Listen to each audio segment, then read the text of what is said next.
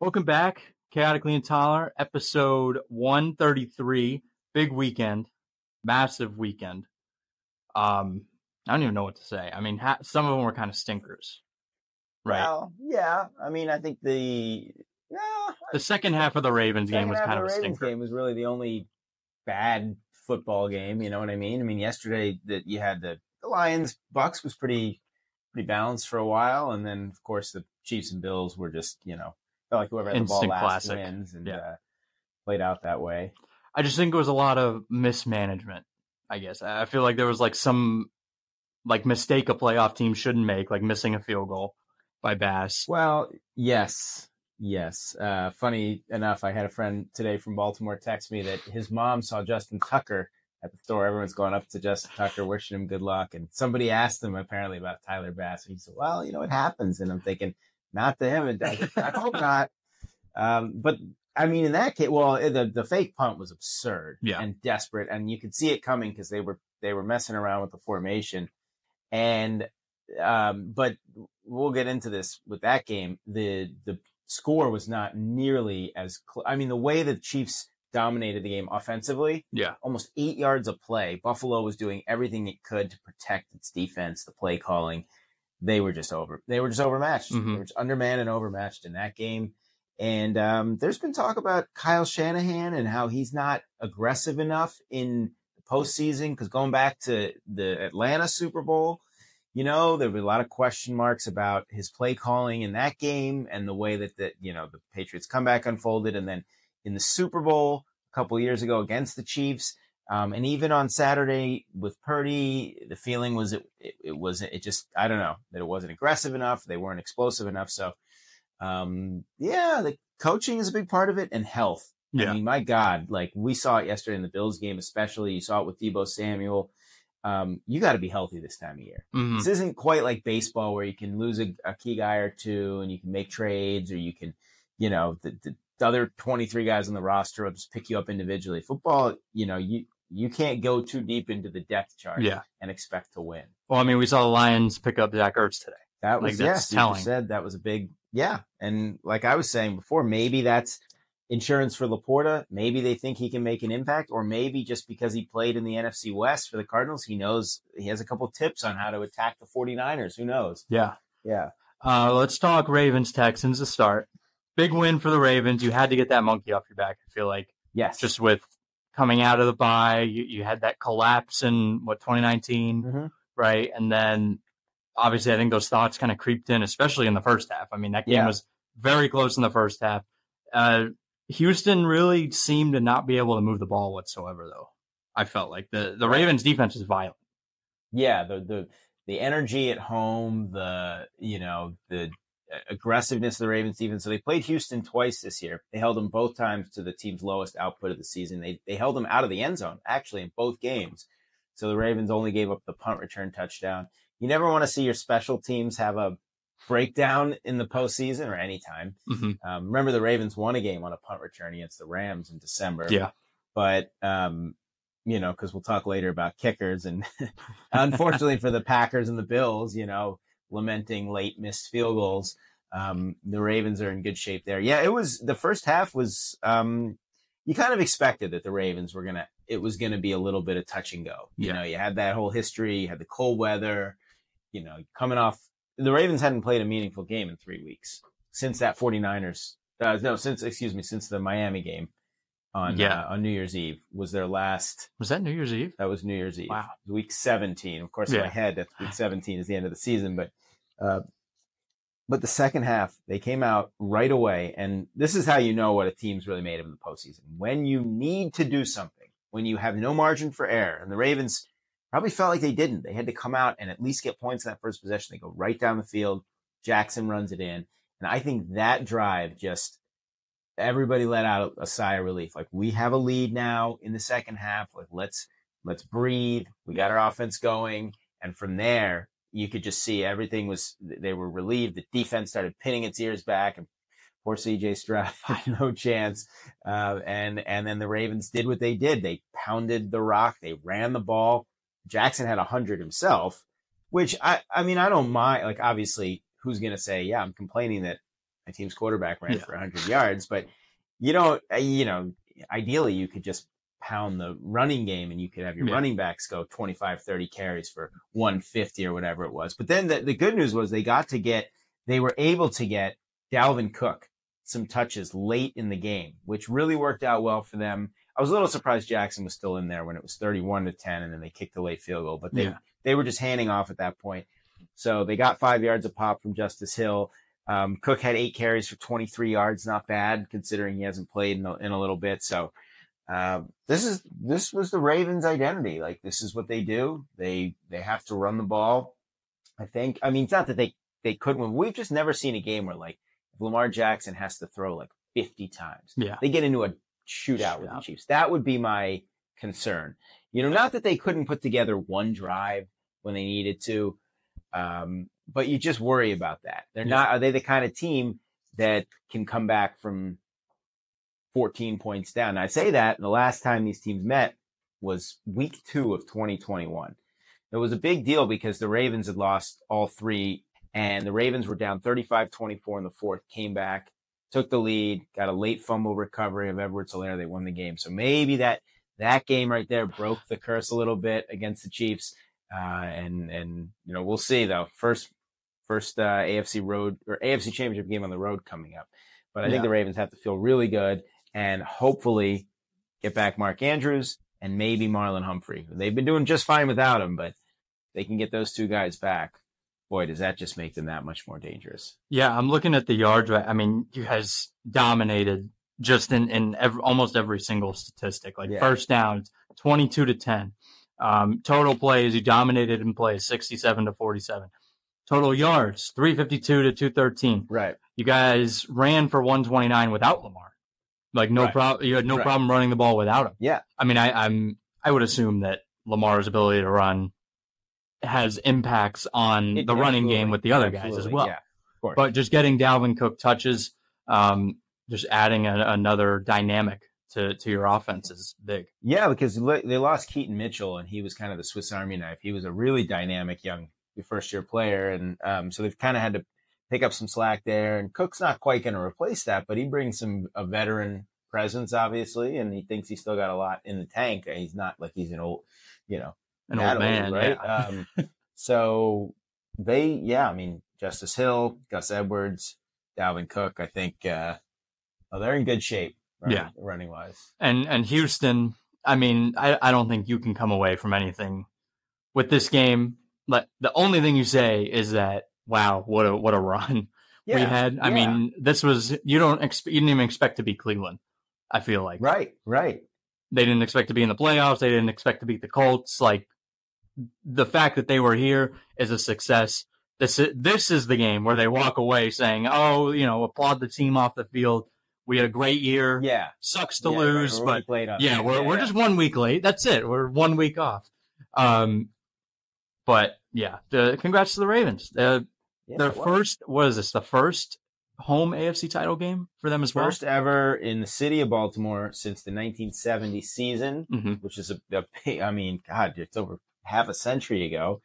That was on the way to Super Bowl 5 against the Cowboys, which they won in a Colts. Gross. Yeah, they won in a gross that game. Was like, even though it was won basically on a last-second field goal, that it was one of the worst Super Bowls ever. I think there was like 5 turnovers by each team. I want to say, it was something like that. And I'm trying to think, was it Jim O'Brien? Was that his name? So the Ravens. This is their 5th AFC Championship game, but first one at home. Most of them were in New England. Right. 2 against the Pats, 1 against the Raiders, 1 against the Steelers. So the good thing for the Ravens is, even though this group has not really, that they don't have a lot of, they have some postseason experience, but not, Super Bowl experience. Deep runs. Kyle Van Noy, who started on the team with 9 sacks this year, he comes with 2 Super Bowl wins. And he was part of one of the best, Bill Belichick's, one of his masterpieces when he beat, he completely shut down the Rams. Twice ever, but in 2018, when they held him to 3 points, and Van Noy was a big part of that team. And those are the savvy type of pickups that the Ravens make, because the Ravens, this was their first playoff win since the 2014 season, right? And they beat Pittsburgh in the wild card round that year. It's been a while, But what I was going to say was, we'll come back when we preview this game.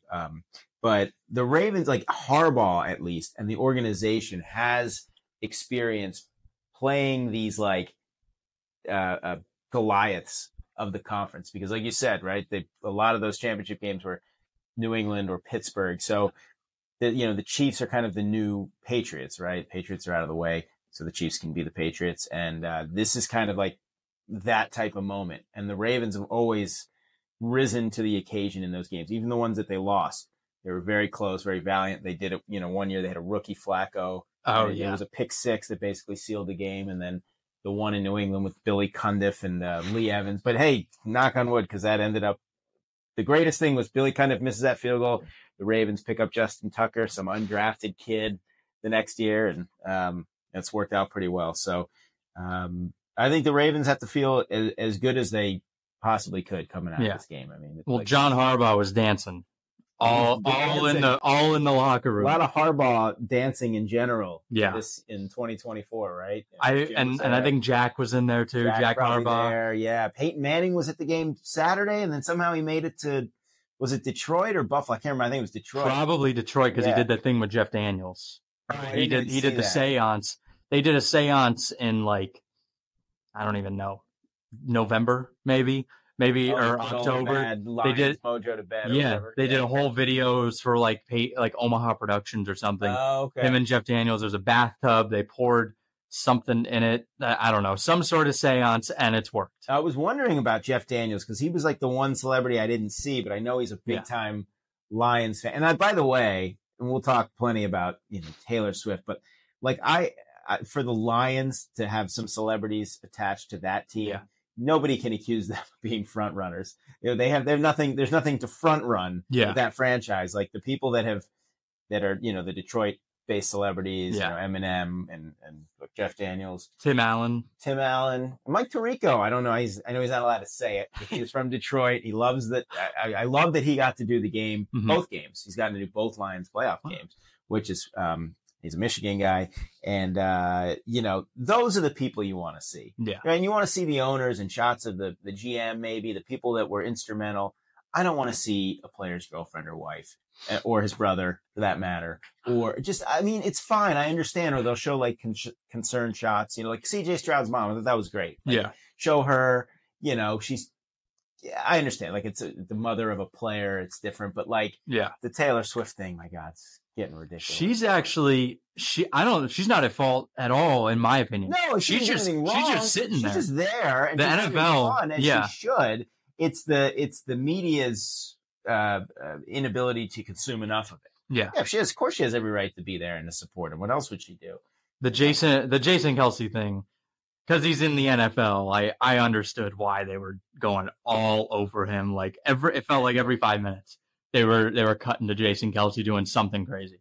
Well, it's nothing like rooting for the team that beat you in the Super Bowl last year, right? He knows he's retired. I've actually heard the theory that him and Travis are gonna retire at the same time on their podcast on New Heights. Oh. That's the new working theory, because Jason has said, I haven't made a decision yet. I can't make a decision. But they said it on the podcast. They said, I haven't made a decision. And Travis has already been talking about, hey, I might be getting too old.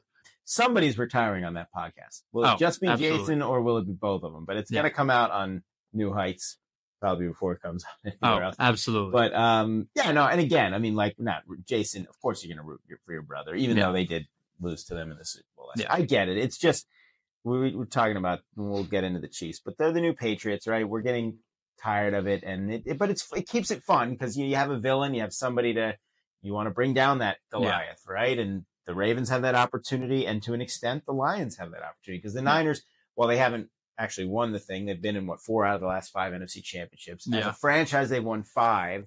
So, and here are the Lions in their second championship. And so when we get into that, it's a nice theme for this championship weekend. Yeah. It's just funny to remember. I think back to 2018 when Brady was still on the Patriots. Yeah. And Mahomes went in, they welcomed Brady to Arrowhead, and everyone was like, oh my God, I hope the Chiefs win. I hope the Chiefs win.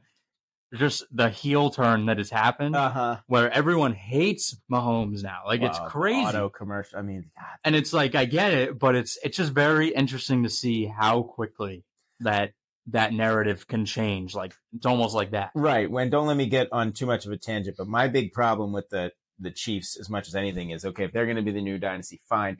The torch was never properly passed. Usually when the torch is passed, you have that game where you beat them and you say, okay, now it's our time.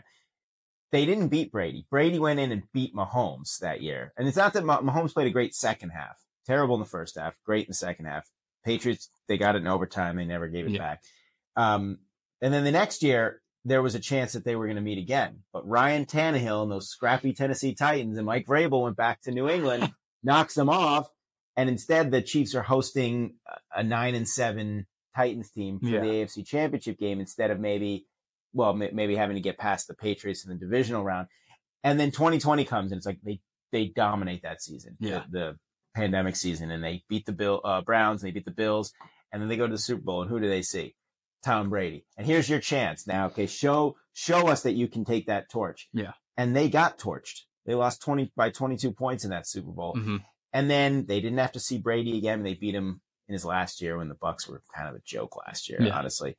But by default, the Chiefs have kind of become that next team without really, I don't say they haven't earned it. Obviously, you get to 6 AFC Championship games, but there was never that like when Peyton beat Brady, that was the moment where it was like, okay, this is a rivalry now. And in 06, watched that game many times, and then guess what? Peyton did it 2 more times with Denver. Mm-hmm. It's like, so, Brady had 7 rings, Peyton had 2, but Peyton actually won 3 out of the 5 playoff meetings. Yeah. Peyton went to multiple Super Bowls with 2 teams. You had that like passing of the torch moment. You never have had that with the Chiefs. It's just that these other teams in the AFC are just never consistently good enough. Yeah. They weren't good enough to do it against New England, and they're not good enough to do it now. Although maybe the Ravens can be that team because they've always been good at being that foil, even if it's like a one-off. And I'll tell you who could have been that is Andrew Luck in the Colts. Oh, I know. They were that 19 season they were going in. Luck was the comeback player of the year in 18. They're coming into 19. They were, I don't even think the Colts were a dark horse to win the AFC. They were probably 3. Horse. Like they were 3. Yeah. It was New England, Kansas City, and Indy. And they also had the defensive rookie of the year and Darius Leonard. Right. Who was Darius, not Shaq at the time. Yeah. And then the retirement, and then everything kind of goes to shit. And then you think, oh my God, Jacoby Brissett. Like, this team might be good enough just to throw in Jacoby Brissett, maybe make a run. We beat the Chiefs in Kansas City, and then he hurts his knee against Cleveland or against Pittsburgh. He hurt his knee against Pittsburgh. Oh. And then he wasn't the same after that. It was over. I remember it was like we brought in like 3 other quarterbacks in that same game. Who's the famous backup from New England who was always behind Brady? Hoyer. Oh, we had Hoyer in that game. Had a few of those guys. Yeah. Hoyers. Funny though, I was thinking about it because you always said anytime the Colts beat the Chiefs win the Super Bowl.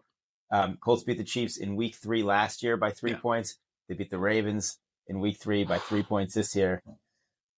Well, and the logo theory. And then the logo theory. I don't know. I just missed the old Super Bowl logos that were. I missed that too. That was just terrible decision by the NFL. But yes, I've noticed that people are saying it's got to be Ravens Niners, but the script. It's the script. Yeah.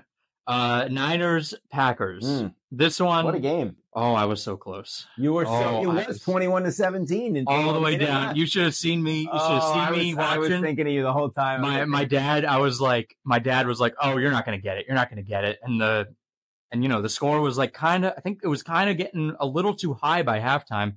And I was like, this thing could stay if the weather comes back, if that rain comes back in and the offense slows down again, this score could stick just enough. And then when San Francisco got the ball late in the game, go and make that touchdown drive, you just knew. Like, you knew they were going to do it. Well, and Carlson missing the field goal, obviously would have made it 24-17, and then maybe it's tie, they go to overtime. Yeah.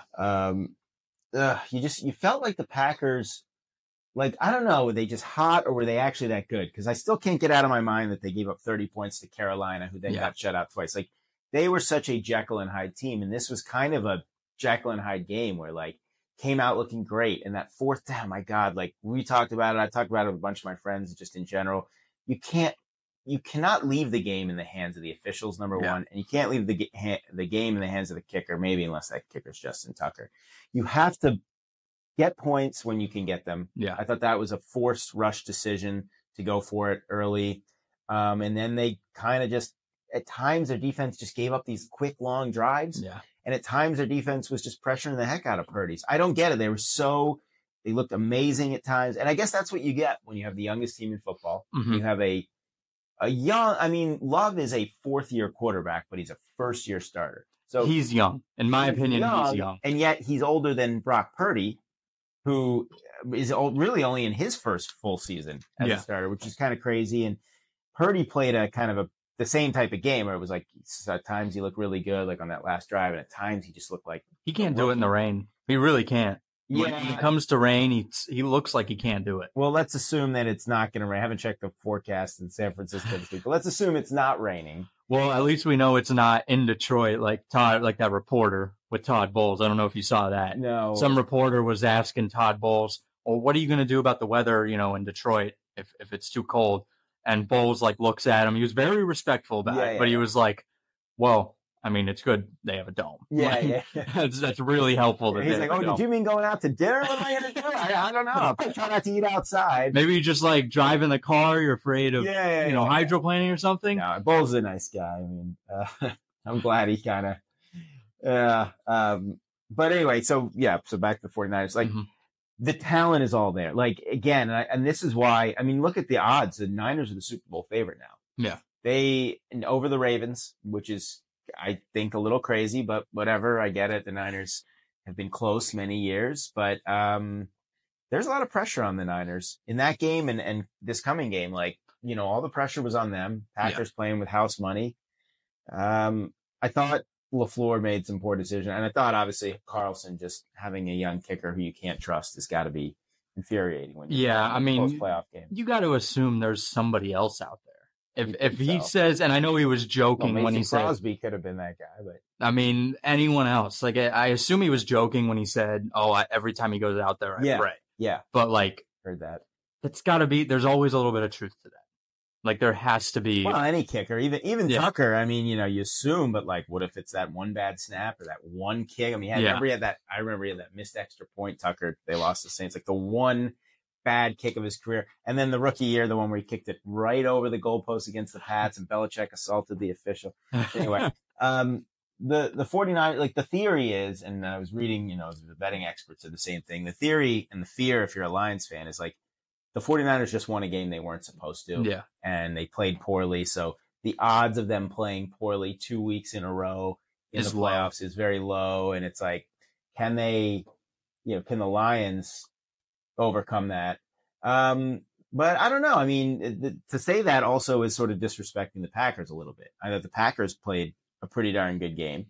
Yeah. And the rainy conditions.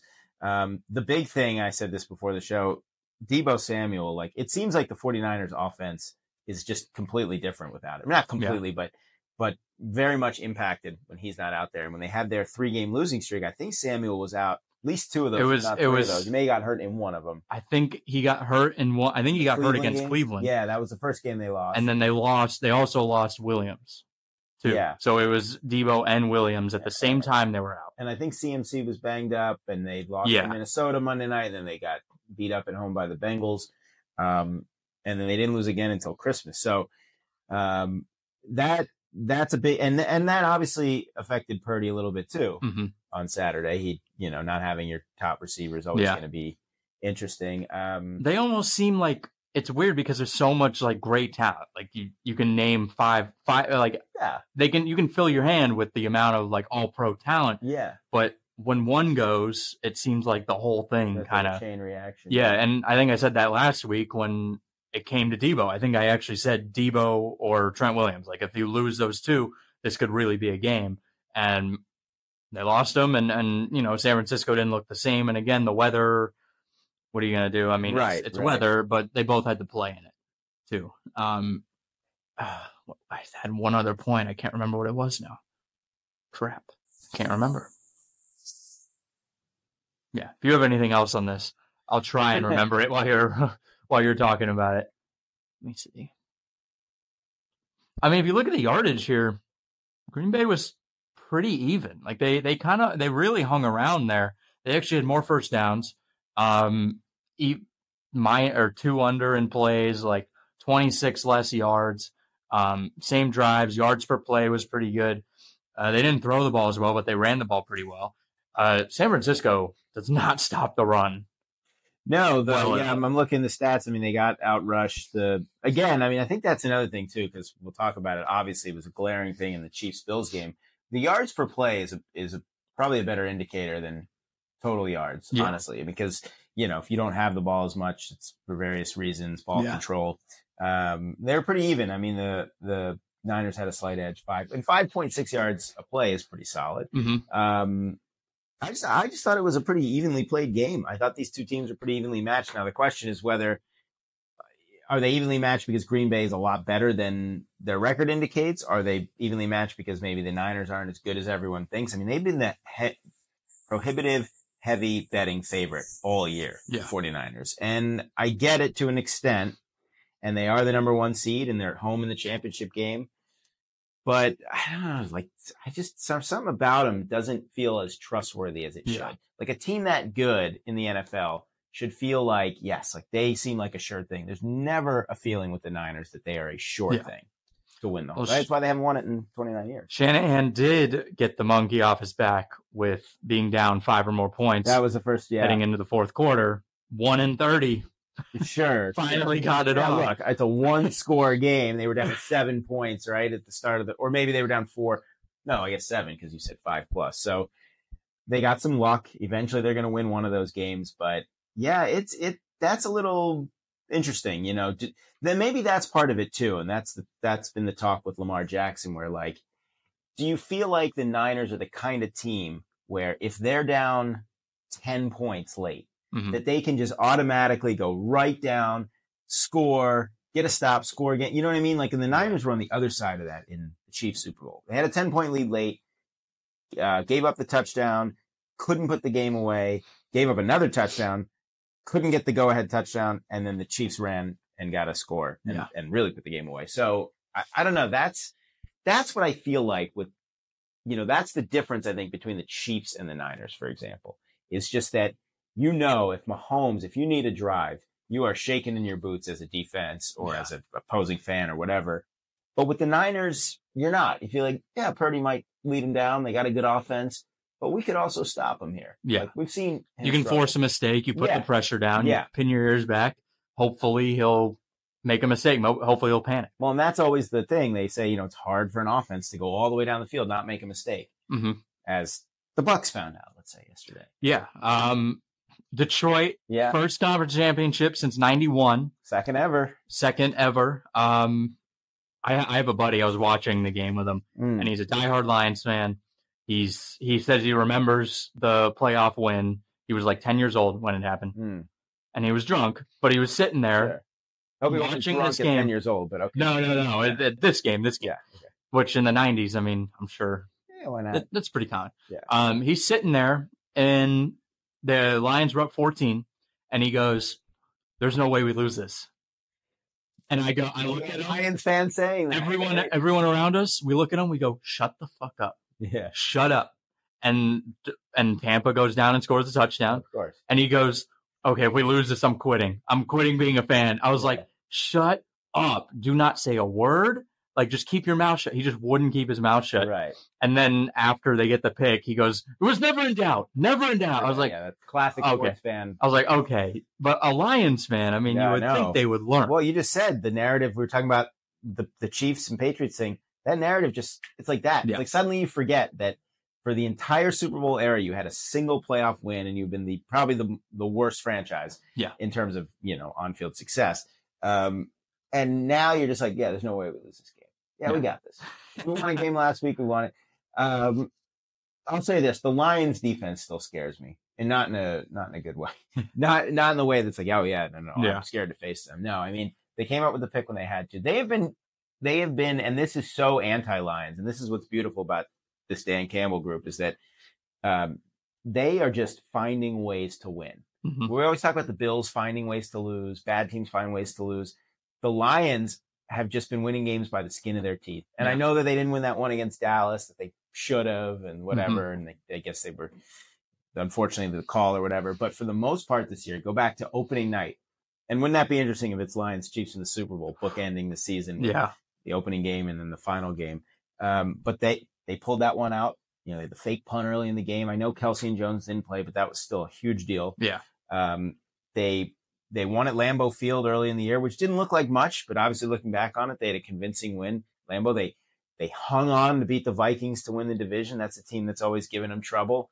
They beat, the Rams game was a classic example of that playoff game. You know, the Rams didn't, by the way, and this just highlights my point from last week. The Rams didn't go for that 4th and 14 last week. Remember, I was saying they punted and the Lions, and they only had one timeout, so the Lions only needed 2 first downs. The Bucs converted a 4th and 14 yesterday, and that's why they went down the field and got that touchdown to make it an 8. Should have been 7. I hate that whole going for 2 or whatever that stupid thing. Don't get me started. Another rant on that.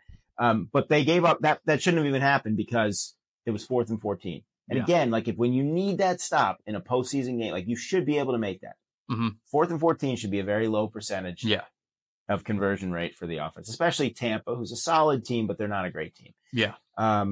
But lo and behold, when they did really need a play, they got one from Barnes, right? The interception. It's just, the Lions just feel like they're so darn scrappy. They just might pull this off. It's team of destiny. Like it really does feel like it. And I've talked to friends who, and they keep trying to convince me that this season has the feel of like, this needs to be one of those team of destiny years. This can't be a Chiefs or Niners year, right? I don't know if the Ravens are even a team of destiny. I mean, they've just been dominant, and they've won in recent memory. But I feel like the Lions have to get to the Super Bowl somehow. They just have to. I mean, I know that odds are against them. They're a 7-point underdog, but Goodell has to work his magic. Like at some point, somebody does. He has to work his magic. The trainers need to keep Deebo Samuel out. Yeah. I'm not rooting for it, but I'm just, he doesn't play. I'm sure the Lions won't be too upset about it. Yeah. They just, the defense though, again, like they can get some pressure, but the cover guys, they just have trouble with, especially the big play receivers. They kind of, I'm not saying Evans torched them. Nakua absolutely torched them. I have to look at Evans' final numbers, but you just feel like they have trouble with those. I mean, I would say he torched them 8 for 147 and a touchdown. Yeah. I mean, again, so now the good news is the Niners don't necessarily have that one big, deep vertical threat. More so it's Kittle.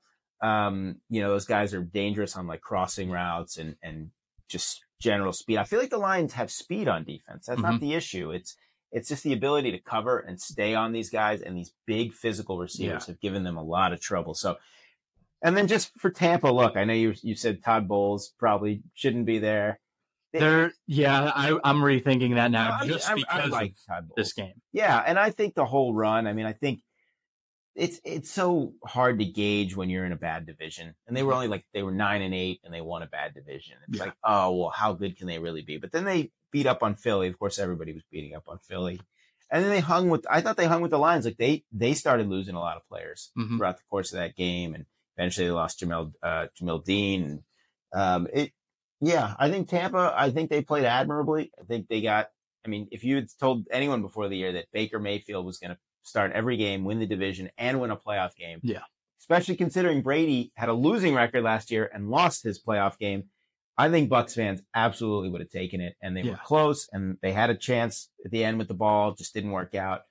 So I think hats off to Bowles and the Bucs. Yeah. Because they got hot at the end of the year, right? I want to say they were like 4-7 at one point. Because they were 3-1, and then they lost 6 of 7, and then going into yesterday they had won 6 of 7. So they got hot when they needed to. They turned it on. 2-1.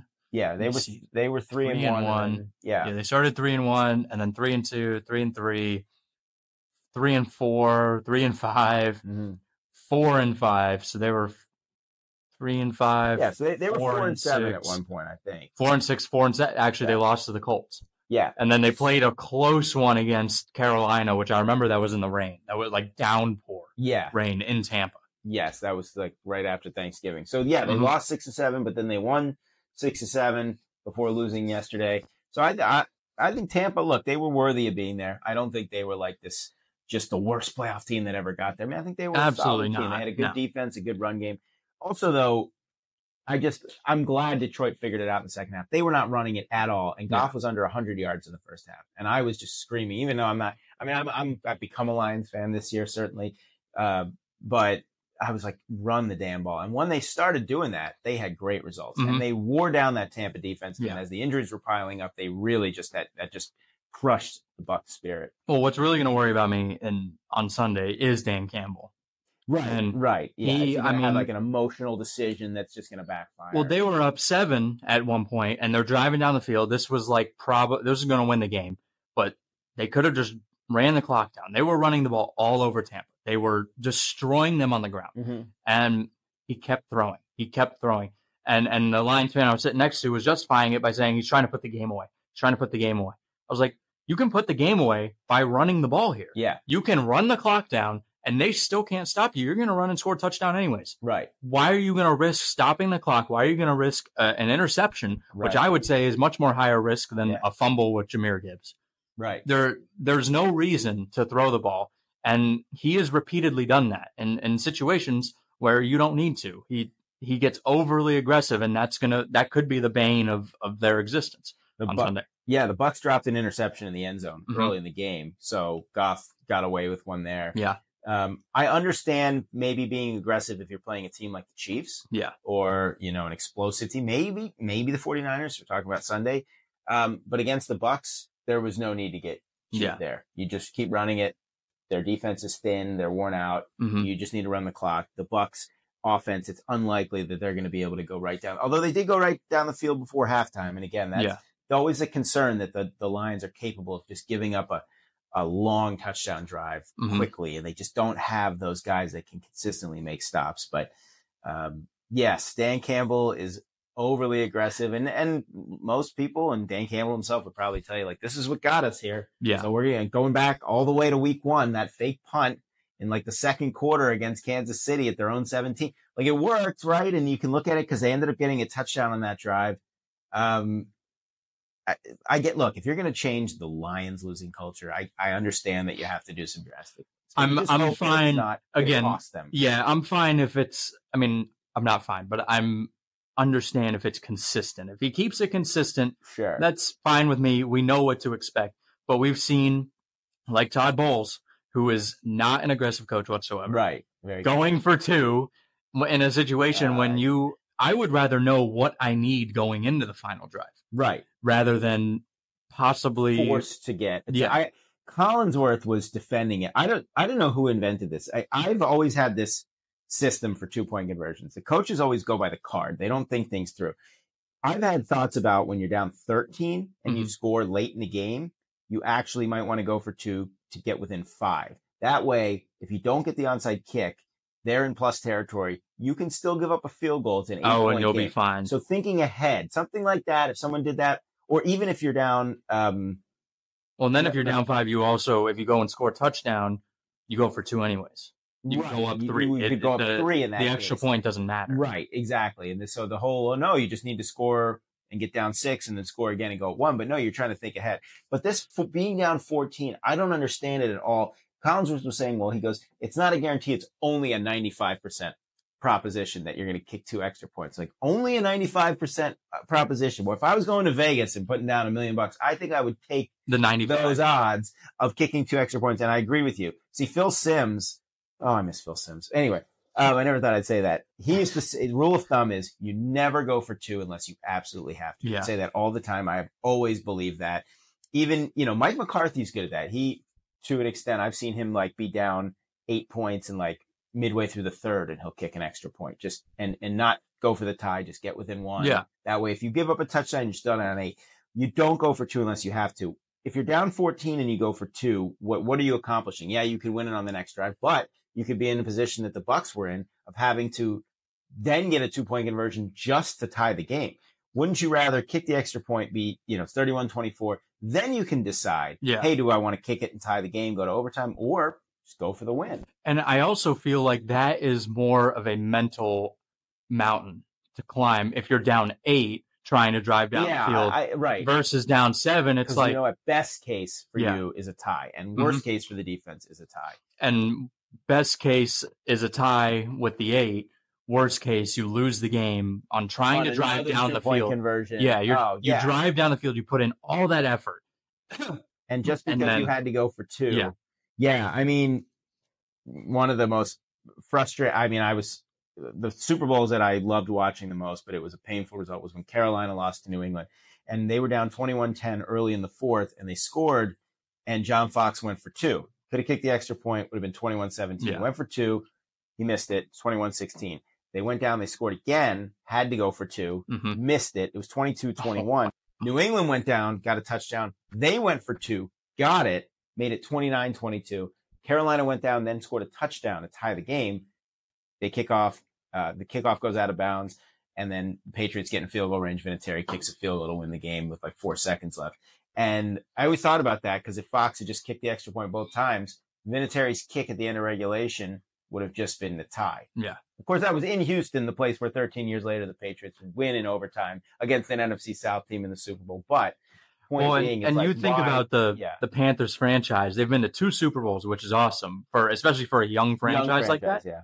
They ran into Tom Brady and Peyton Manning. Well, when we get to the Chiefs, we'll talk about this. So the last 22 years, only 7 quarterbacks have started for an AFC team in the Super Bowl. Yeah. And 4 of those have covered 19 of those 22 Super Bowls. Brady, Manning, Roethlisberger, Mahomes. The 3 one-offs, if you will, Rich Gannon, Joe Flacco, Delaware Blue Hens, and Joe Burrow. So, but the Ravens, and when we get into, we'll talk about this. The Ravens have a chance, and they're already the first team this century, first AFC team this century to win multiple Super Bowls with multiple quarterbacks. The Patriots always had Brady. The Steelers always had Roethlisberger. Yeah. The Colts and Broncos had Manning. They shared, Manning. And the Chiefs have had Mahomes.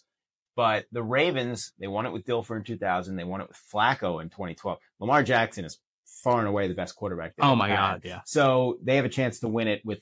Not that Flacco wasn't. I love Flacco, and I think he was. I heard a great interview with him on Pardon My Take on Friday. He did a fantastic interview. He was hilarious. He was like personable. Yeah. He seems like he was just like another one of the guys. And he was talking about.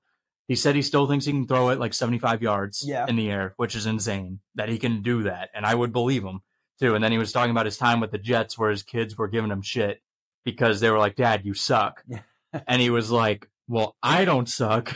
We're just not winning right now. Yeah. And his kids don't even remember him winning a Super Bowl in those great Ravens teams that, battled Brady and the playoffs. Like those were battles. I think on the road, a lot of people don't even remember that. I think those were like battles. It wasn't like they just owned them. Yeah. Oh, you remember? Yeah, I remember. Yeah. The majority of the public that aren't Ravens fans, they probably remember that as the Pats just kind of beat the Ravens every year. Right. They didn't think anything else of it. But those were I'll never forget those. Those were fights. Yeah, and Flacco, he has tied with Brady. I was wrong. I think last week I said, or whenever, that he had the most road wins ever. He's tied with Brady with 7. 6 different postseasons where he won a road playoff game. And he won 2 the year they won the Super Bowl. Yeah. And just like that, you just don't do that by accident. There's a certain level of mental toughness. Obviously, you have to have a good team around you. And Mark Sanchez did. Mark Sanchez won what? 4 road playoff games in those 2 years, and they beat Indy. They beat Indy in Indy. That was pretty sure that was Manning's. Well, that was 2010 because they lost to Indy in the championship game in 09. But they had beaten. I want to say they won 2 road. They beat the Bengals and the Chargers before that, and then in 2010 they beat Indy and New England. So he beat Sanchez's Jets beat Manning's Colts and Brady's Patriots back. But lost to Ben's. Well, that's the big 3. That was the big 3 for 16 years, where it was literally always those quarterbacks, except the one time Flacco made it. So, I hope Flacco comes back. I do. I whether it's with the Browns or I prefer it not to be with the Browns, just because I'd like to root for him, not in the division. But I hope he can still be out there slinging it next year. Yeah. Actually, I wanted to go back to the 49ers for a second. Okay. There's a big free agent quarterback, and I was just kind of brainstorming this. There's a free agent quarterback this year, Baker Mayfield. to the 49ers. I think that's... What, they're going to dump Brock Purdy? They might. Have to throw like 6 interceptions. Imagine if he plays like shit, he shits the bed on Sunday. That's possible. They say, we have this fantastic team. We can't waste our time with this guy. Baker Mayfield is right out there. Mm-hmm. Kirk Cousins looks like he's going to stay, I would assume, in Minnesota. I mean, he was at their game like week 17, I want to say, shirtless, ringing the bell or doing something. Yeah. So I have a feeling that man is getting a lifetime contract. He's going to retire there. Yeah. But Baker, I think Baker would be, especially what we saw with Sean McVay, what he was for, 2 games? I mean, he came in and won that game last year. That's right, that Thursday nighter against the Raiders. Mm-hmm. And Sean McVay and Shanahan are kind of the same, the NFC West head coaches that are young phenoms, mm-hmm. and they're great game planners. They can make anybody work. Right. I think Baker Mayfield could be and he's a gunslinger. He's a gunslinger. You need a gunslinger. Yeah, I mean, the Niners really haven't had great quarterbacks. I think Garoppolo, Trey Lance didn't work out. Alex Smith was their best. Yeah, and they call him the game manager, whatever. But that would be interesting. And I'm seeing prop bets already circulating about where Josh Allen will be next year because the Bills are about they have 47 mil, something like that over the cap. Yeah. So there's a lot of big decisions there, and you wonder if with the 49ers, John Lynch he'll swing a big trade if he has to. And I think they still have a good amount of cap space left. I think San Francisco, and I'm like, New Orleans needs John Lynch because New Orleans is always in cap hell. Right. That's the big storyline going into the offseason every year. They're like, no, and I feel like this is going back to the Breeze day, early 2010s when New Orleans was still in cap hell, and you're like, all right, well, they'll figure it out eventually, right? You would think. And they just can't get out. They're always deep, deep, deep in the negatives in the cap. And I'm like, why don't you just hire a guy like John Lynch just to get you out of that and completely reset? Because somehow the Niners don't go over. I don't know how. Right. I really don't know how. They're deferring their contracts the Dodgers, I guess. Shohei, Yeah, right? Everything's backloaded to 2048. Yeah. The Niners will be paying for it then. Let's see. All right, Kansas City, Buffalo, the best game of the weekend. Yes. This could have been an all-time classic if Tyler Bass makes that field goal, I think. Yeah. Because it could have sent to overtime, and we could have had a I would say possibly legendary overtime. Well, we would have. We haven't. Have we seen the new overtime rules in effect since they changed them based on that previous Bills-Chiefs playoff game? Well, the new one, that's only for the playoffs, it's only for the playoffs. I don't think last year or this year we've had an overtime postseason game. Something tells me, though, even if Bass had made that field goal, I think Mahomes, the way they were moving the ball, they still had plenty of time to go down and win the game. So I told you this before. I think it was a good game. I think before people start immediately assuming that this is McDermott's fault, although the fake punt, well, I don't know what the hell that was. He got out of that. That was almost as bad as the Chuck Pagano punt, right? The one where there was the one guy behind. I'll never forget watching. Well, every time now, because I'll see Steichen will line up in some weird formation to try and draw the guys offside. PTSD back to that. I see it and I'm like, oh my God, no. That fake punt, yeah. It's like an Interstellar. Have you ever seen Interstellar? No, but I think there's a scene where he's watching himself in the past do something, and he's banging on the wall, going, no. And that's exactly what I do every single time. I'm like, oh my God, don't do it. Please don't snap this ball. We all need to have those interstellar moments. Would be a better society. But I agree with you, or that was almost as bad as, what was the one that Dallas did against San Francisco on the last play where Elliott was an ineligible receiver. Yeah. He snapped the ball or something. Well, anyway. Dallas, they had 2 in a row. They had the Dak slide with 13 seconds to go. Right. And then they had the other one where I think the game was over. I mean, the game was really over. But it was just just bad optics. Yeah. But before we get, before we run off with McDermott's head and Allen, I actually thought the game plan was about as effective as it could be because Buffalo was severely undermanned on defense. They had a lot of injuries, key injuries, that had accumulated and guys that had been hurt over the last couple of weeks and then guys who got hurt during the game yesterday. Yeah. They were very undermanned. They knew that. There's no excuse for Travis Kelce being left alone wide open in the end zone. that was a failure. And I think McDermott has to look at himself more so for the defense, because I think the defense was still more at fault. The Chiefs had 7.7 yards per play yesterday. They just ran like 30-something fewer plays. Yeah. They were dominating. And the game plan of Joe Brady and the Bills was protect the ball as much as you could. Buffalo didn't turn it over. I mean, they had the fake punt, so they turned it over on downs. But there were no fumbles or interceptions. So they didn't do anything stupid in that regard. They ran the ball really, really well, and they kept running it. Yeah.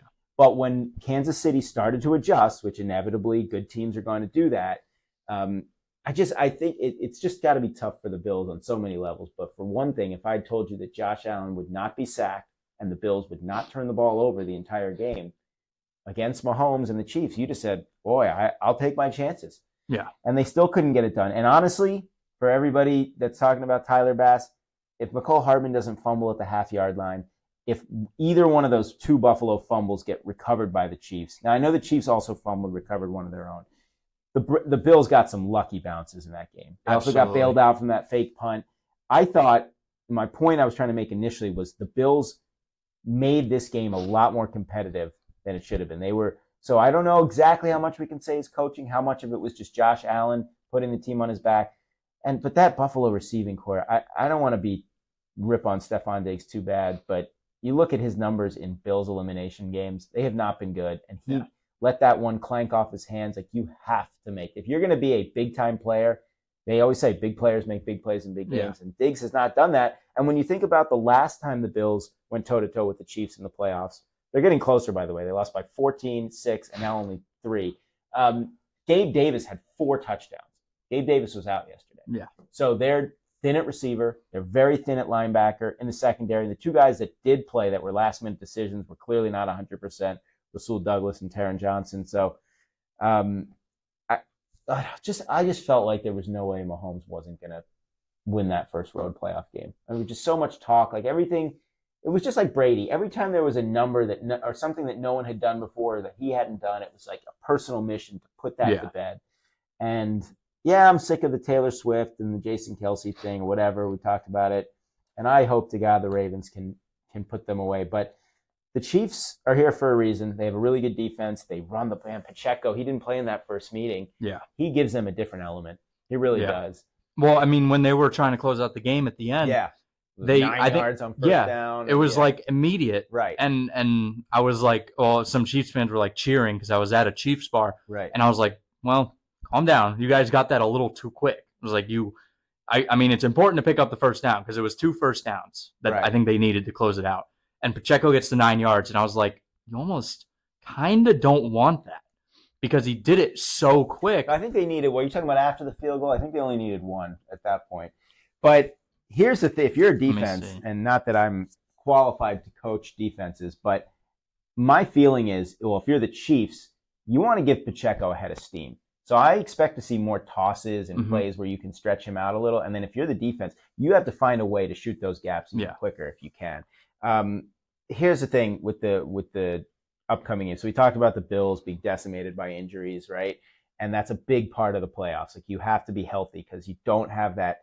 It's not like baseball where you can just, make trades or, it's not so much a 1-star, 2-star. Like, there's no skill position. Well, also I think that's because of the playbook. I think the playbook is a massive thing with that because these guys study the playbook all off season. Right. They work on the playbook and work on understanding the playbook all through the preseason, and you can still see the guys working on it through the first few weeks of the regular season. Like, if you go and trade for a guy, a lot of times he's kind of limited in what he can do. Right. You almost want him to be like a Travis Kelce who just, hey, go find the open space. Right. You don't have any routes. Who never watched film of that. Yeah.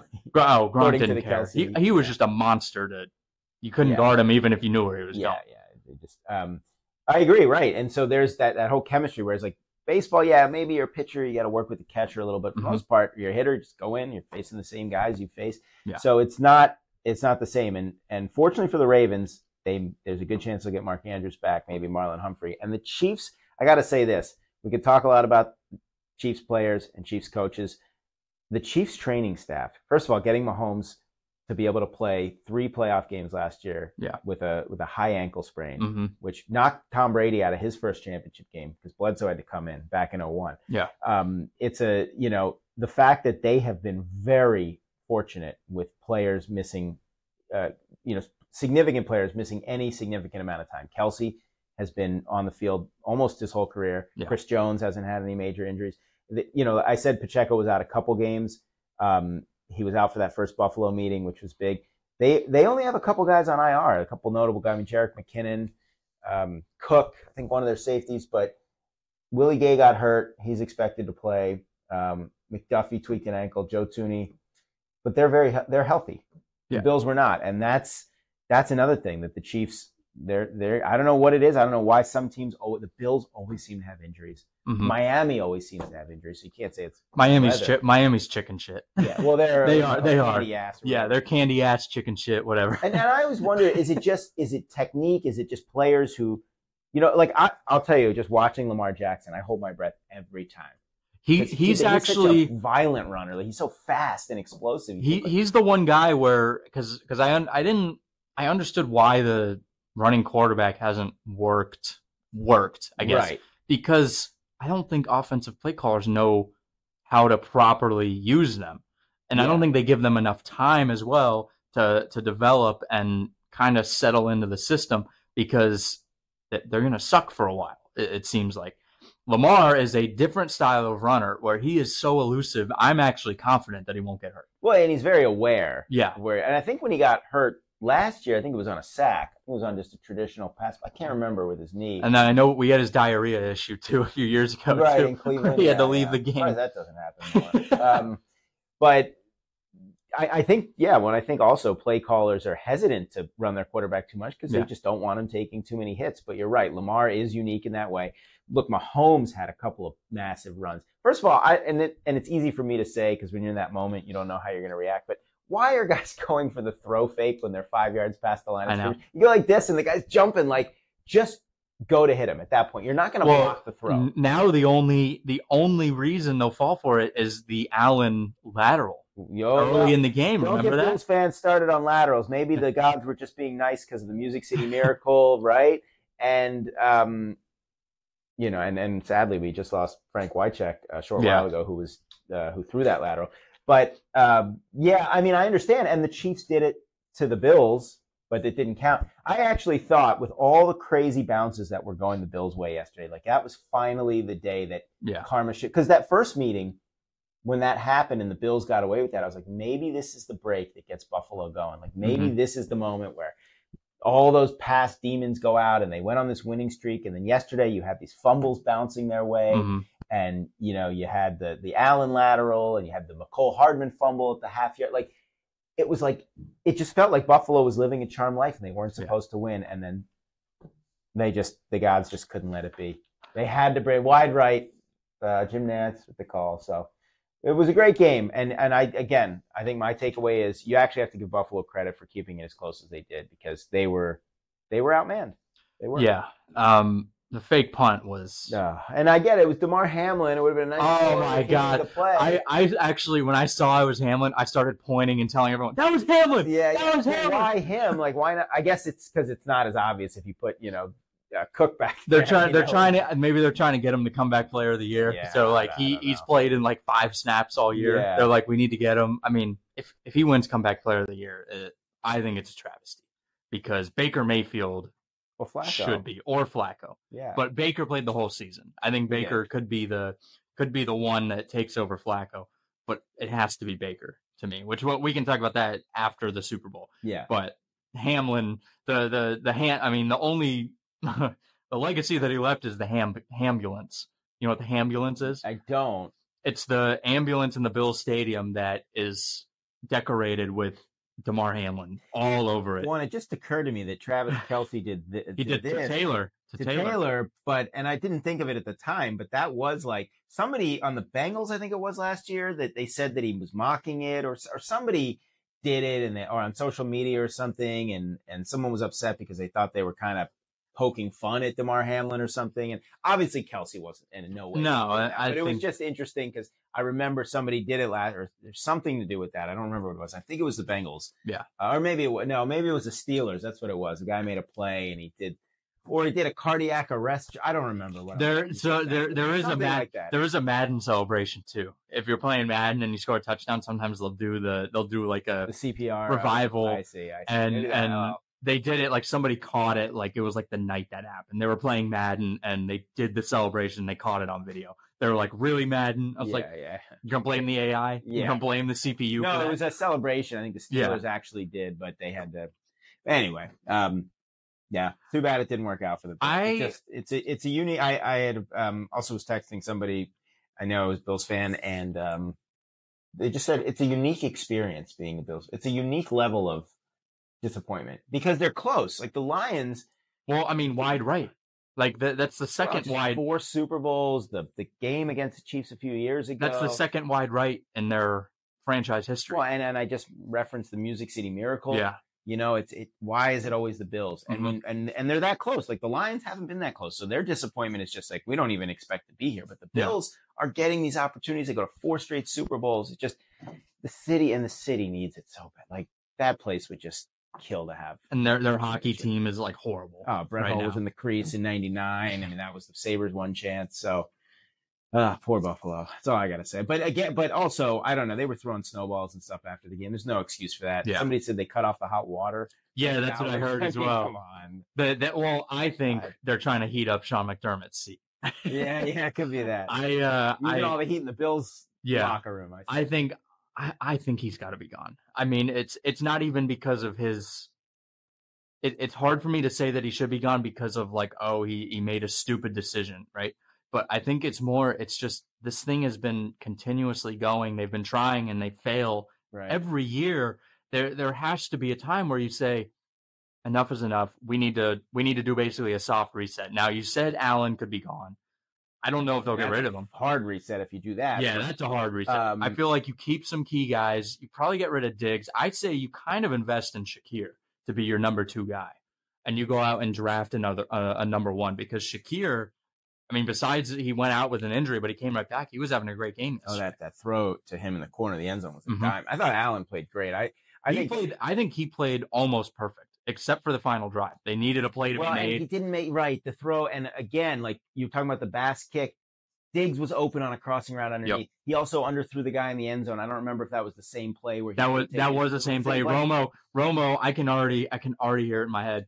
Well, Allen was hit. He was hit. Well, that's why he was short. Open guy. Yeah. And like Diggs just didn't. Diggs fumbled on the first play of the game. Yeah. Let's not forget that. And Buffalo was in a 2nd and 17 because I think it was Kincaid knocked the ball out of bounds. They threw the flag for that. Yeah. 13. It was 2nd and 13. No, well, that's what the telecast had originally, and then they got it. Oh, did they? It was like a 3-yard play, and then it's 10 yards from the spot. Okay. The point being is that Buffalo didn't make any. Buffalo, I think, had 1 stop the whole game, forced 1 punt, right, and that was on the last drive before they went down and missed the field goal. I think. I'm not including the play before the half where they had like 1 play. But my feeling is that, you're right about Sean McDermott. The only reason you would fire him is if you could get a Bill Belichick or a Jim Harbaugh. I think that's the guy they need. I've said something like that. I think he needs to stay in the AFC East, and nobody will agree with me on this. I think he needs to go to Miami more than anything. They need the grit. They're not going to fire McDaniel. But I remember when you said, I think maybe we talked about this earlier, but I mean, Belichick in Miami he's the guy that's going to turn the AC down to 30 and in the dome and say, all right, now you play. Let's fucking do it. I'm going to play shirtless. Or, the 72 Dolphins used to talk about in the old days, man, in practice, they wouldn't give him any water. They'd be practicing in the summer. And Belichick is studying everything from that 72. Oh, yeah, of course. Constantly. Of course. Remember, I can still picture Belichick going like this with his rings when the Super Bowl was in Miami with the Kansas City-San Francisco game, and they were booing the hell out of him. Yes, he would fit there. He would fit in Buffalo. He could be HCBUF, right? He was HCNYJ for a day or something with that whole thing. Yeah. But yeah, but for Buffalo, man, you're right. It's like, what can you do to get out of this rut? I don't know, but they need more depth on defense. I think they need to keep investing in defense, but they need receivers too. But how do they keep losing so many bodies? Is it just the cold weather? I don't know what it is, but all right. Well, the great divisional games, good commentary. Let's talk conference championship, and then we'll get out of here. Yeah. Chiefs Ravens at 3:00. Baltimore opens at 3.5-point favorites right now. I know they're at home, but I mean, it's the Chiefs. I know. It's and Vegas doesn't account for stuff like that, but I almost feel like they should. Like, I feel like you kind of have to. Like, the Brady effect is always something. It doesn't matter who he's playing against. Like, I would have, if they beat Dallas last year in the wild card with Brady, I wouldn't have been shocked whatsoever. I would have been like, well, it's Tom Brady. Like, what are we talking about here? Right. I'll let you talk more about this one. Well, I think, and I was talking to my friend about this yesterday, who we know our betting stuff. We've seen a lot of this over the years, but I think the way the line was trending was telling you to take Chiefs. I mean, you hadn't had a road team win yet. It's pretty rare that all 4 home teams are going to win too. And you just had this feeling like, again, you're right, the Mahomes factor, the Brady factor. It's I mean, 3.5 is always such a dangerous line to lay those points, right? You always want to just buy it to 3 or 2.5. The Ravens, see, I'm trying to think, are they? So like I was saying, the theme of this weekend is kind of like the contender against the not David versus Goliath. What are you saying, like boxing, like the like the undercard, the sort of the new fighter against the heavyweight, Rocky versus Apollo. Yeah, kind of like that, like the challenger and the contender, I think is what I'm trying to say. And the Ravens are not your traditional challenger, if you will, because the franchise is used to this, but this team is not. And the Chiefs have been here 6 years in a row. And it's just, you just feel like what's dangerous with the Chiefs is, there's no way in hell, unless Mahomes gets hurt, that they're getting blown out. Yeah. Like, if the Ravens are going to win, it has to be probably a 1-score game. Because I don't think the Chiefs, I think they lost 1 game in the last 2 years by more than 1 score. That was when Mahomes was under the weather in Denver and they lost 24-9. Regular season? Mistakenly forgotten that a couple weeks ago on the show. Regular season and playoffs. Since 2021. They had a blowout loss to the Titans, and Mahomes got like mildly concussed in that game. I know they had the Super Bowl loss in 2020. That was 31-9. But all the 5 other Chiefs losses this year have all been by 8 points or less. And the 3 losses last year were all 1-score losses. So, like, if you're the Ravens, you have to be mentally ready for that. And you have to think of those situations. And they were able to win a game against the Chiefs. That was 2 years ago, but they pulled that rabbit out of their hat. But if I'm betting on this game, I'm probably buying a point or 2 on the Chiefs and thinking it's just the safest bet. And hey, you're happy if the Chiefs end up losing. You're all happy if the Chiefs end up losing, unless you're from Kansas City. And I just, it's going to be a close game. It just is. Like, I think because the Ravens had a blowout last week, it almost has to be. Yeah. And then there's that theory I was saying for the Niners where it's like they won a game they shouldn't have. They're probably going to play a lot better. I did predict Detroit, San Francisco before the year, 3 seed versus 1 seed. But then I said Jets, Chiefs, so I lost some. No, I mean, obviously Rodgers getting hurt didn't help. But so I'd like to think. And in the game, I even did a score. I said the Niners were going to win on an overtime touchdown. Overtime touchdown. We may get to see that overtime play out. We'll see. Yeah. But yeah, Chiefs, Ravens. If Mark Andrews comes back, are you afraid Lamar will rely a little bit too much on him? Yeah. That's been their issue in the past when he's in there, because he's such a great talent. Around, but it's like, okay, you need to realize you have Zay Flowers out there. Well, I also worry about the Ravens' offensive line because they had a couple sacks before halftime. Lamar was under a lot of pressure in the first half. I don't know. Again, the Chiefs have a good pass rush, which was neutralized yesterday because Buffalo ran it well. Yeah. If the Ravens can run it well, obviously that takes the effectiveness away of guys like Chris Jones. But if they're not, and if the Ravens get behind and they have to start throwing, can the line hold up against a Chiefs defense that's going to pin its ears back? And Spagnuolo loves to send crazy pressure. I mean, this will be a matchup of 2 defenses that are just going to throw the kitchen sink at the opposing quarterback. Mm-hmm. And to me, it's going to come down to, again, limiting mistakes. I mean, it stinks for Buffalo that they won the turnover battle yesterday and lost the game. Usually that's the formula you need to beat the Chiefs. But my hunch is my hunch is in this game, mm-hmm. the winner of the turnover battle is the winner of the game. And it's going to be close. I don't want to pick it because it's just, I'm too nervous. My prediction is that it's close. And if you're betting, I think the best advice would be to buy a few points with the Chiefs and play that. I'm just looking at the Chiefs history this year. The Buffalo game was the most points they've given up to an AFC team all year, 24. They gave up 27 to Green Bay, which they lost in the regular season. But besides that, they have not given up anymore. So I feel like their defense is going to rebound. Because, the Chiefs? Yeah, the Chiefs. Yeah, well, the Chiefs were the only team in the NFL not to give up more than 27 in the game this year. Oh, wow. Yeah. Buffalo only gave up 30 once, and they were the other team, I think, that only gave up 30 at least once. Mm-hmm. So you're talking about 19 games with the Chiefs of not giving up more than 27 points. So if you're the Ravens defense, you got to figure you've got to hold the Chiefs to low 20s or teens to win this game. I mean, not to say that the Ravens couldn't be that first team, mm-hmm. but again, that was such a staple of New England. We talked about Kansas City being so similar to New England, like Belichick's defense. There would be years where they were like 2011, they were like 31st against the pass or something, but they just don't give up points. Yeah. They figure out ways to make the offense make a mistake, and that's what I worry about. Mm-hmm. After that Packers game with the 27, they gave up 20, 17, 20, 17, and 12, which, I mean, that was against the Chargers. So yeah, the offenses they played weren't great. I mean, Buffalo, they gave up the 20 against, and the Raiders, they gave up the 20. Mm-hmm.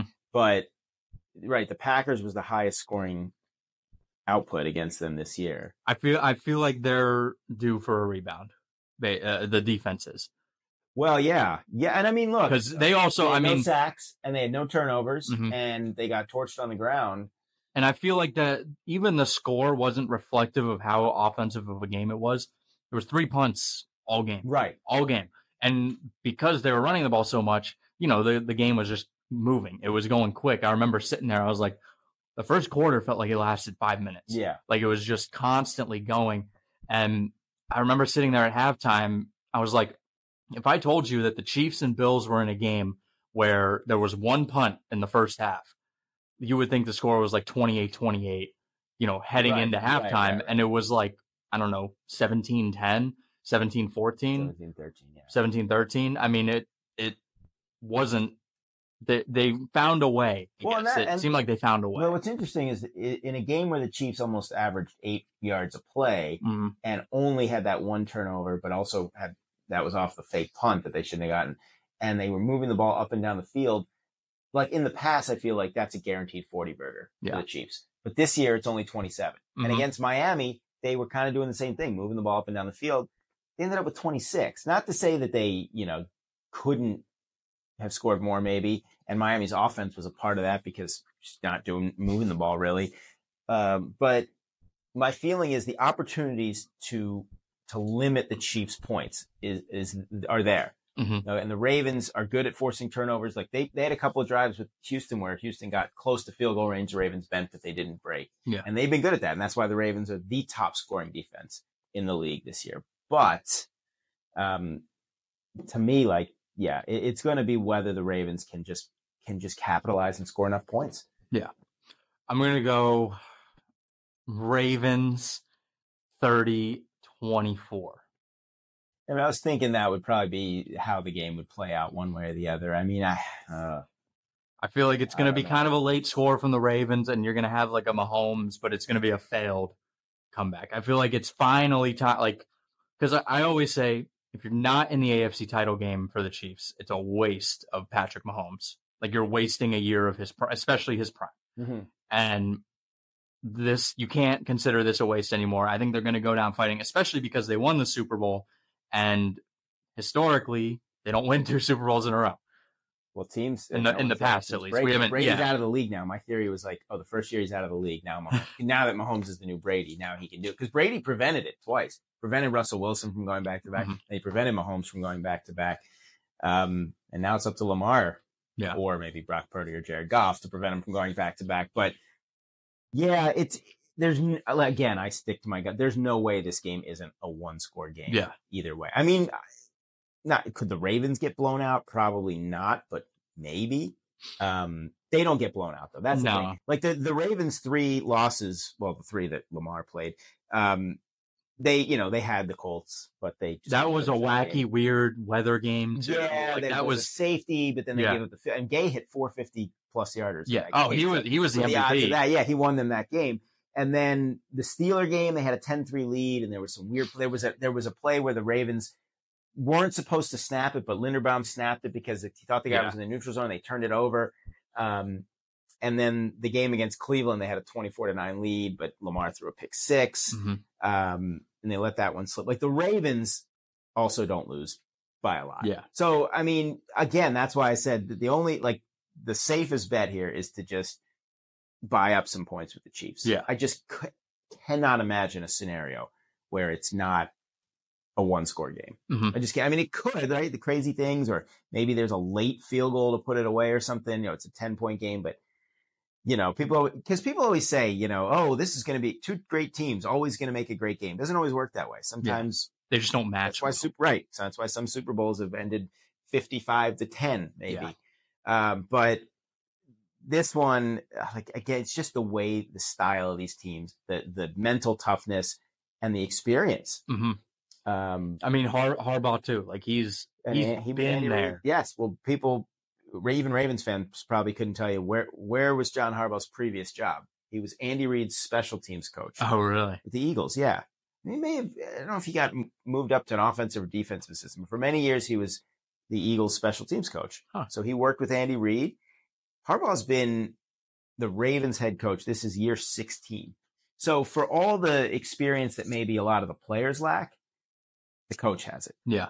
And now Lamar has a playoff win, but now you got to go win back to back. Yeah. He's never done that. Never won multiple games in a postseason. So, it's going to be a great game. I mean, I hope it's 34-0 Ravens and I can just breathe easy from the start, but I'm not stupid enough. Barring a Mahomes injury or something, unless Blaine Gabbert's in there, I don't think that's going to happen. Yeah. All right. Lions, 49ers, 6:30 on Sunday. Weirdly, I think the Lions are 7-point dogs here, which is a lot to me. I don't care how good they think San Francisco is. The Lions are a good football team. I don't understand how they're 7 points right now. I would take Lions +7 in a heartbeat if I'm a betting man, which I am. I said before the season, I predicted it's going to be an overtime touchdown. So in that case, the Lions would still cover. I think, again, the Lions, it just has one of those feels where it's like, even if they don't win, they have come too damn far. Yeah. And they have played too damn hard. I'm just sounding like Dan Campbell. Too damn hard. They are too gritty. This means too much to their city. Doesn't mean they're going to win. Certainly doesn't. 49ers, absolutely on paper, pound for pound, are the better team. Better team doesn't always win. Yeah. Again, I said this before. Their defense has to find ways to generate pressure and generate some turnovers. Yeah. It just never feels like they get enough they're not like a turnover producing machine. Yeah. I think the Lions were even. I think they had an even turnover differential for the season, whereas the Ravens were tied with, of all teams, the New York Giants. I think it was +12 or +11.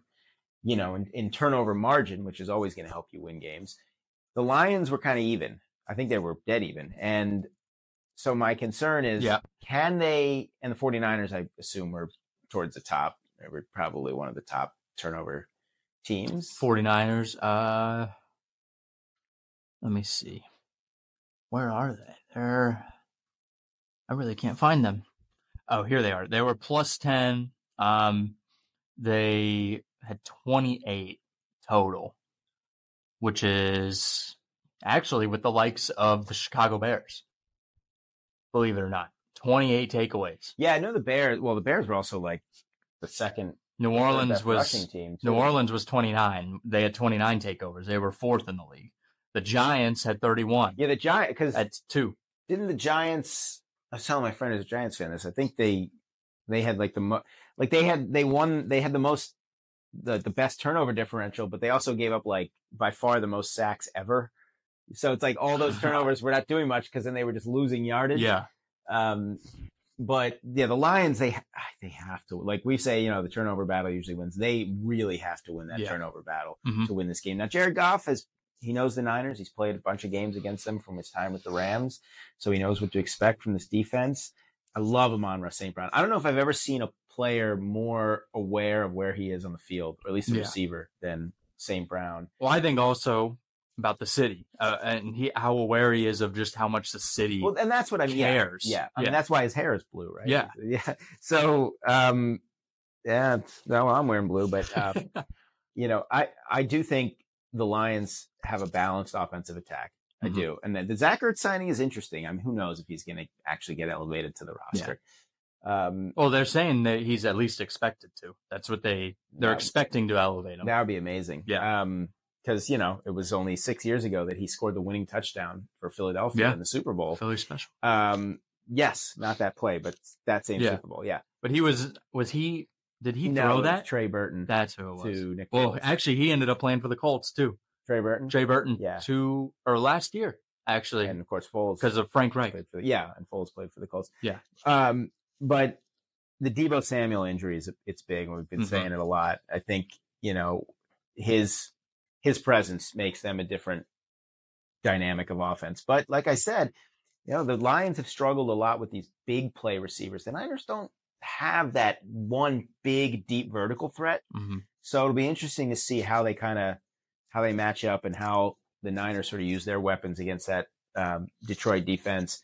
But then you got to be able to stop Christian McCaffrey. It's easier said than done, because that's another guy. When he gets ahead of steam, my God, he's like a bowling ball meets a roadrunner or something. It's incredible. Like the guy's legs. I just love that Ed McCaffrey played for Mike Shanahan, and now Christian McCaffrey plays for Kyle Shanahan.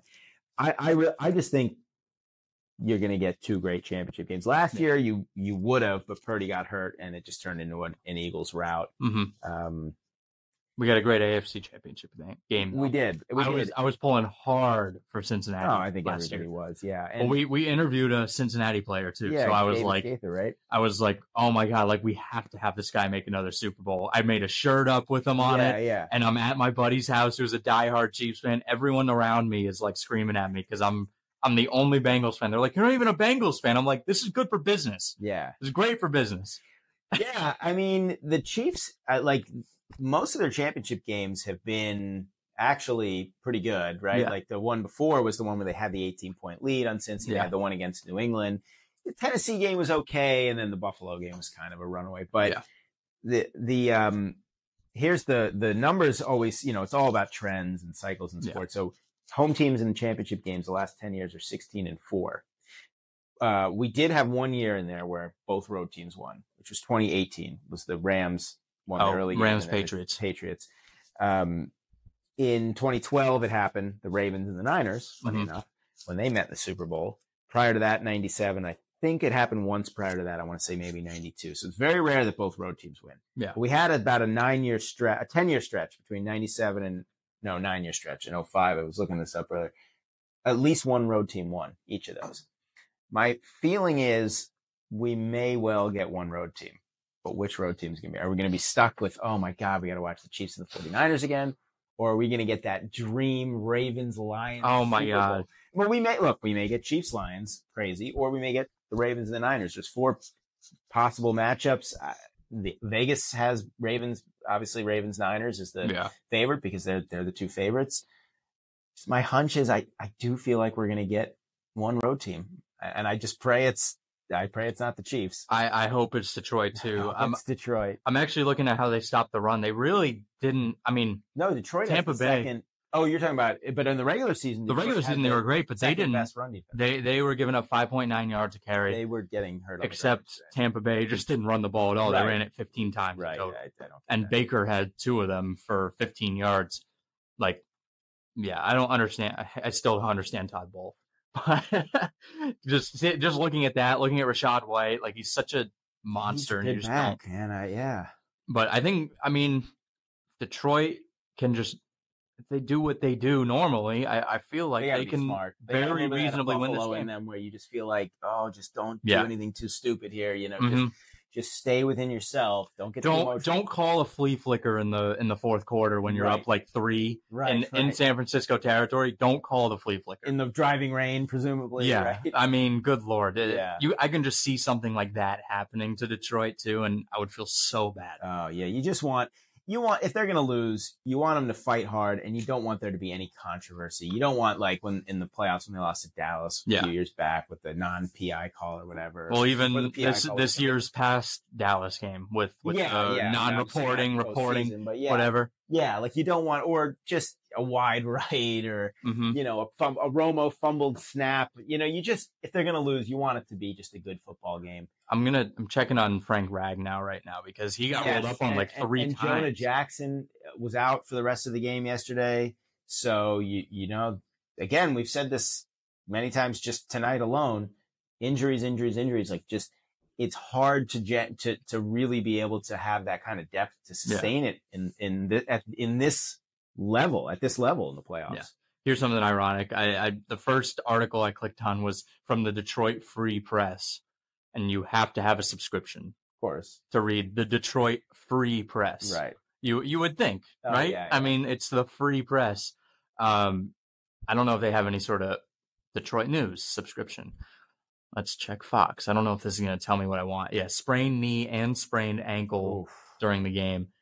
You know, Detroit is such a tough, hard-nosed city, and it's you just feel like I'm not saying that other teams I'm not insinuating that someone on the Dolphins is less likely to play than someone on Detroit, but like you just have to, but there is something to be said about when a city feels so connected to its team. Like this is always my big problem with the Dodgers, for example, like as if we're not going to hate them enough for what they've done. Like the fans in LA, I mean, of course there's plenty of Dodger fans, but you just don't feel like, it's that LA mentality. It's that West Coast mentality. Well, but even Miami, you know, just that, the weather, it's all transplants. Like when a city and people just, the negative people will say, well, it's because there's nothing to do in Boston or it's cold. There's nothing to do in Detroit. So they have to care more, but it's like, it doesn't matter what the reason is. They do care. They have a connection to the city and the fans, and Detroit is absolutely one of those cities where those fans are so passionate and they're so knowledgeable and they're so invested in it. And yes, the Niners have great history, and I'm sure they have a legion of fans, of course. But San Francisco's been here so many times. They've won 5 Super Bowls, and the Chiefs have been to 6 straight AFC Championship games. Obviously, the Ravens have won a couple too.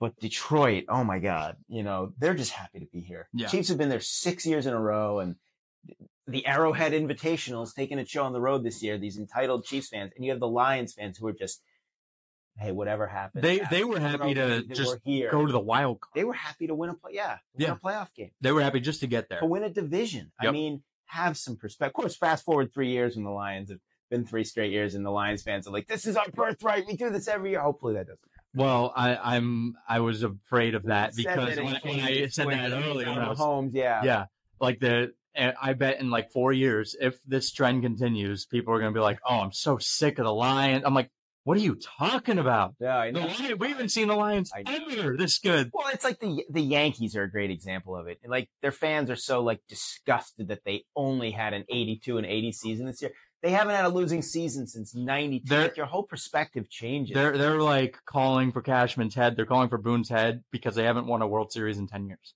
Yeah, like 15. But it's counting. 15, 10. Well, everyone is. Yeah, but I get your point. They've had a winning season. They've been to the 5 AL Championship Series. Like it's amazing how wrapped up in recency bias people get. And I get it. Like there's a part of me that should say, well, should we really hate the Chiefs because they went 50 years without winning? But like, I think it's that whole just the fan mentality. Yeah. I think if the fans like weren't such a big part of sports somehow, we would make our own opinions. We wouldn't watch, you know, like the Stephen A. Smith. I like Stephen A. Smith actually, but like the Skip Baylesses and a lot of the talking heads. We'd formulate our own opinions and, you know, we would watch the game in kind of a different light. But all I know is at the here and now, this is Detroit's time. Yeah. And I pray they could take advantage. I just think both games you're safe taking the points. That's just my hunch. Well, especially I think 7 in almost any conference title game is a lot. I mean, look, last year, like I don't think you can't predict that, though. You can't predict the injury. Exactly. And the year before, we had 2 3-point championship games with the Bengals and the Rams winning those. And, I think the year before the Bucs, that was somewhat close. It was like a 5-point game. Sometimes you get blowouts in this round. Well, Tampa that was Green Bay. Yeah. And Tampa, like through 3 second half interceptions, they let him back in the game or something. And then Kansas City. Kansas City won by 2 touchdowns. No, that was Buffalo. It was 20. Oh yeah, that was Buffalo. And but like some years you do get blowouts. Yeah. It happens, but it's just I don't know if the Lions are that like it's just because this is such a unique opportunity for them. Yeah. I can't see any of these 4 teams getting hammered. I just can't. Like, it doesn't mean they'll necessarily even be great games per se, but they will be close. Mm-hmm. And I think the outcome won't be decided until late. And that's really, as a fan, that's all you want. As a fan of the teams you're not invested in, right? When you want the blowout, that's all you can ask. Yeah, that's all I want. Yeah. I mean, my team isn't there. They're never there. Your team might be the reason that my team wins, because every year they beat the team that wins the Super Bowl, right? Week 3, they did it last year, the Chiefs. So. When I watched it with my friend who's the Chiefs fan, and I was telling him and his wife sitting there, and I was like, I'm telling you, if you guys beat us this year, you're going to win the Super Bowl. Yeah. Because we're not. And he was like, oh, okay, whatever. And then and throughout the game, I was like, just remember what I said. Remember what I said. And, I was telling him the Colts will win this game. I'm like, don't count us out here. We're bad, but we will win the game. We won. And then I just kept telling him, you guys are going to win the Super Bowl now. You're going to win the Super Bowl. I can just feel it. And now his wife listens to anything I say. And I've been wrong all year. Yeah. I have been so wrong all year. But then I was almost right with like 1 or 2 games this weekend. And she was like, so what do you think about this one? I'm like, I don't know shit. We both don't ask me. So close with a couple score. I mean, I had 28-24 Chiefs. I was off by a point. You had 21-17 Packers, which it was till a minute left. Yeah. The only game I didn't actually get the spread pick right was the Ravens. I was just nervous and kind of picking against it, So you didn't even pick for the Ravens game. I did. And it was for the half. The first half. But yes, I took the 4 games on Draft America, went 3-1 against the spread. But I think this week I almost feel like both road teams are going to cover. Just don't know how that's going to play out in terms of wins and losses. Yeah. But, we'll see. It's going to be a fun game. Yeah. It's going to be a fun weekend, I should say. Everybody have a good weekend. Enjoy the football games. This is the last weekend with multiple games, and then we have to take that stupid Pro Bowl. The dark week. The fake Pro Bowl games. Pro Bowl games, whatever they're doing. But make sure to like, subscribe, comment, share, whatever. Go to Draft America. Are you doing any picks on Draft America this week? I'm going to do them for the championship game. So check out Draft America for that. We have a big, major announcement regarding the Chaotically Intolerant Table Tennis League coming out probably next week or within a couple weeks. A lot of big changes coming to that. So I'm really excited for that. And we will see you next week.